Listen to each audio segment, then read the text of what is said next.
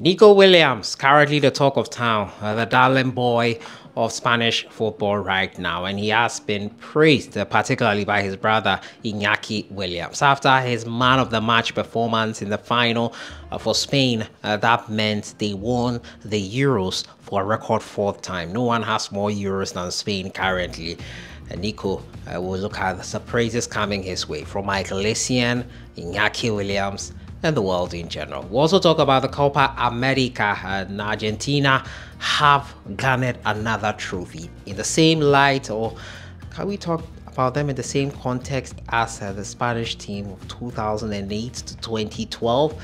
We'll have a discussion on that, and you let me know in the comments box who is better and who would have won if these two teams had faced each other currently, considering how good they both have in recent times and in the past for the Spanish national team. We'll also talk about Ayew, the Ghana Black Stars captain, in a lecture at the University of Ghana, talked about what is said to be a perceived lack of passion. He says the reason for it is a cultural disconnect. We'll have a look at all that today. As usual, don't forget to subscribe if you haven't, and click on that notification bell to get more updates. We'll jump right into it. A couple of shout outs I have to give before I start as usual. Ernest Jikunu, thank you so much for your comments.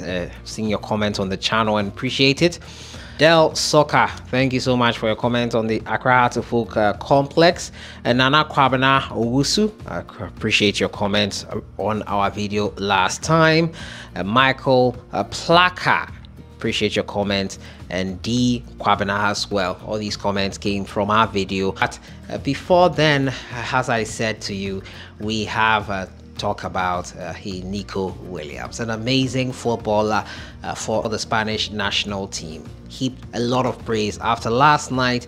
He led Spain to a record fourth Euro title. He opened the scoring for the Spanish national team in the second half. After the interval, he found the back of the net and set Spain on to beat the Three Lions. England recovered through Cole Palmer, a substitute again, this time making an impact for the Three Lions after Ollie Watkins literally brought them into this final.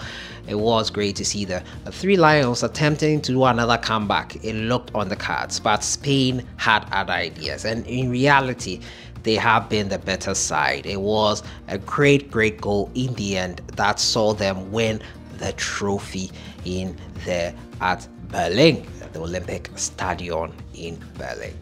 As things stand now, NICO Williams is one for the future. Barcelona have piqued their interest in him and are looking to get him into their club. Lamine Yamal, a darling boy for FC Barcelona, he will probably stay put with the Catalan Giants, and NICO might be joining him pretty soon. It's very possible. Anything is possible. But NICO, being of Ghanaian descent, along with Kobe Mainu, unfortunately on the losing side, he earned a lot of praise from his brother Inaki Williams, but not before Michael Essien talked about how amazing he was. He was amazing. I mean, as a young player, turning up in the big game, scoring for your country. I mean, what more can I say? He has been fantastic. NICO was named man of the match following the outstanding display against England. Inaki also heaped a lot of praise on him. Vamos, NICO Williams, how proud I am of you. One more day at the office, he added on a post on Twitter.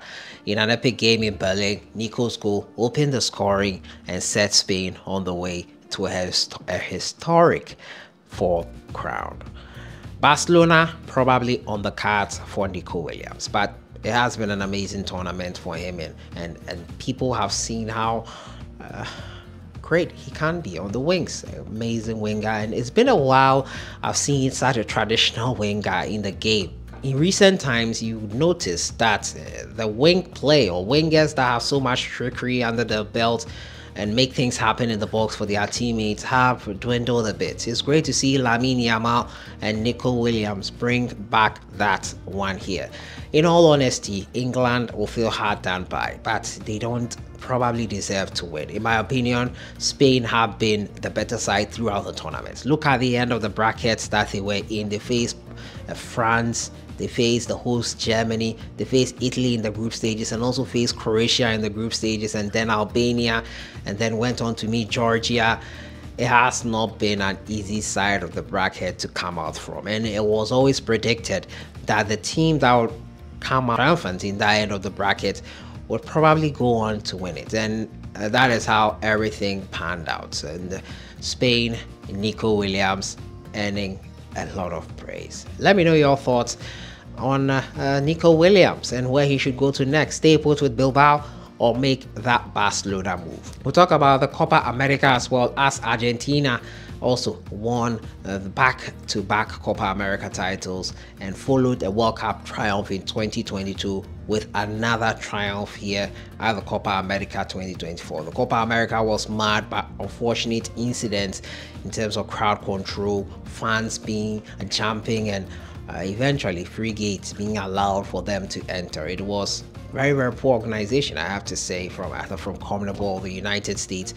It did not sit well with me. That being said, the football happened eventually, and Lionel Messi, although being injured with a swollen ankle, was able to celebrate and also left the trophy with his country. It was amazing to watch. Messi now has 45 trophies in his career. No player has more.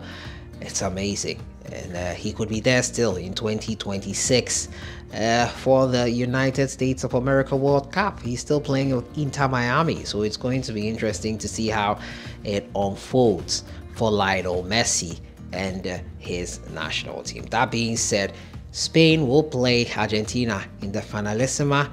That is going to happen in 2025. But in your opinion, let me know what you think. Spanish dominance of 2008 to 2012 compared to the Argentine dominance of 2021 to 2024, which team was better and who would beat who in a contest if it was played right now? Let me know your thoughts in the comments box. I'll end with the story of Ayew and why he thinks there is a certain thought of culture, of lack of passion from Black Stars players. He says it's because of a cultural disconnect.